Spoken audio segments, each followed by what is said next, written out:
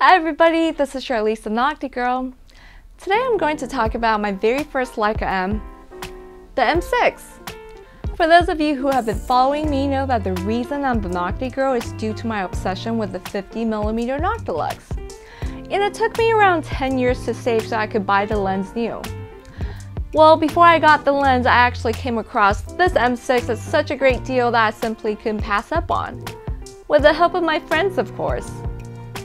So I actually owned this M6 for 2 years without a lens to use it with before I got my Noctilux. Crazy, huh? Fast forward to 8 years today, I decided it was time to give this camera a makeover. This will probably be a forever camera as it has such a sentimental value to me. So I hit up Jessie over at Shueido Camera, who's an expert at camera makeovers including repainting, releathering, etc. Let's see her work her magic and transform my baby! As I happened to be in Taipei, Taiwan, I decided to visit Jessie at the Shueido store. I gotta say, I just love public transportation in Asia. They're so easy and convenient. You really don't need to own a car to get to places. After a few stops on the MRT, which stands for Mass Rapid Transit, the subway system in Taipei, I was able to get to the store quickly. Google Maps also helps tremendously on navigating how to use public transportation in foreign countries, besides China, but I'll get to that in another video. The store is conveniently located a few minutes from the MRT station. Keep in mind though, you do need an appointment to visit the store. Okay, so I am at Shueido Camera with Jessie. Hi everyone. So Jessie was kind enough to agree to help me with my M6, getting a makeover.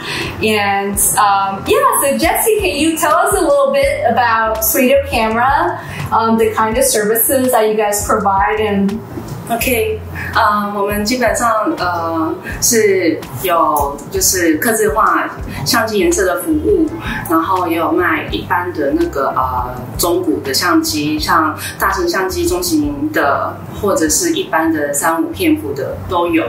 然后你可以就是直接跟我们预约来现场，然后我们帮你设计你想要的颜色，或者是直接在那个线上来跟我们接洽这个服务都可以。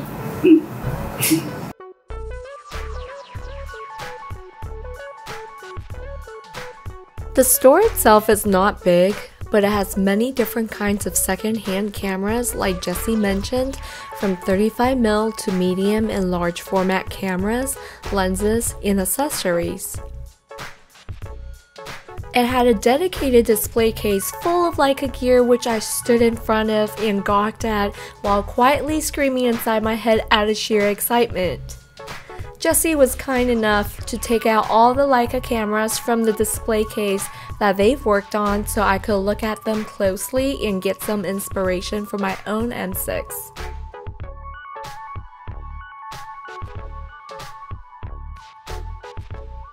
Some of these are pure works of art.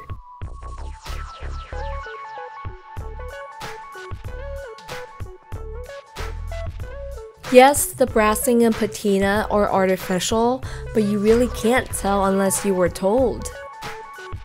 Jessie explained the amount of work and time it takes to make the brassing and patina look natural.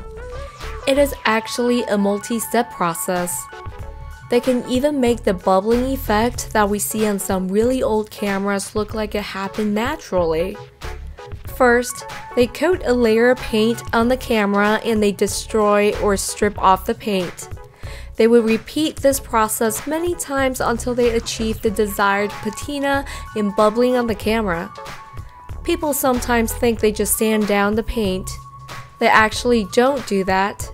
It's a much more involved and tedious process to make the patina look like it happened naturally. To create such an effect takes about a month of meticulous work, whereas for their usual single color paint jobs it takes about a week. This gives you a sense of how much more work it takes to create this unique vintage look. Jessie went on to show me some other examples of styles that they could do. This camera has a sparkly and three-dimensional look to it. You can also see the colors change from different angles. This olive green camera has a cool ombre effect. The color fades from dark green to light yellowish green. This one has a muted ombre wave effect with a satin finish. This one is a cute baby blue with yellow spray-on accents.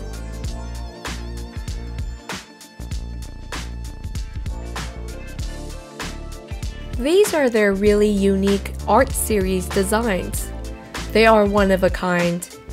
While the style could be replicated on other cameras, it would never look completely the same.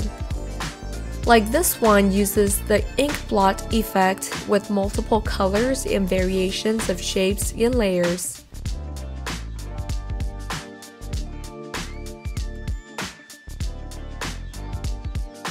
This one has a base hammer tone color. Before the paint dried, other colors were added so they could mix freely with the base paint. This is why the same designs cannot be replicated exactly. This specific one was inspired by Austrian painter Gustav Klimt with gold, ostentatious colors that are eye-catching. Next, Jessie showed me some of their engraving examples. I am able to choose the color, font or script type, the words I like to engrave on my camera, and the location I like the engraving to be. Pretty neat! It was finally time to design my M6. After some thinking, I decided to go with the very unique Miami blue, which is the color of my car.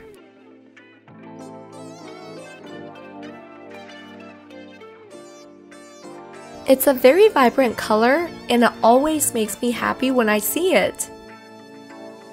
After some discussion, Jessie came up with some mock-ups of different color combinations.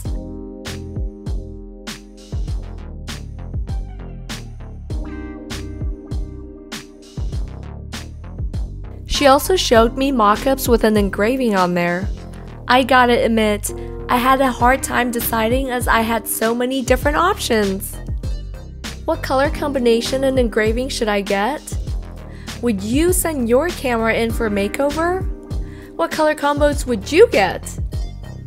Stay tuned for the completed camera!